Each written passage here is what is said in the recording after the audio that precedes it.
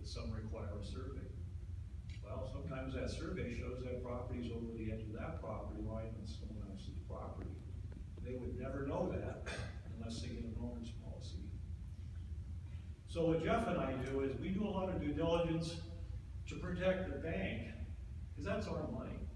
But ultimately, it's protecting the client's money, and ultimately your interest as custodians and administrators out there, because if that client is invested in a good asset, it's going to be a success. They're going to have a success, they're going to grow their eyebrows. If it turns out to be a dog, or it's got title problems, it's going to drain that customer's account just trying to keep up with it.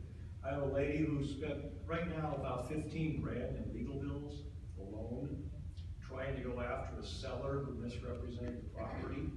Now she has a lot of money in her IRA, and she can afford that 15 grand and probably another 10 grand in legal fees before she can get to the finish line and either have the seller compensate her for that property or unwind the deal. But that's a hard cost to pay, and it's real money. And I guess one thing that I'd say that probably is a good barometer of the level of success we're having is we don't have delinquencies. Clients that borrow money from us, they make their payments right on time.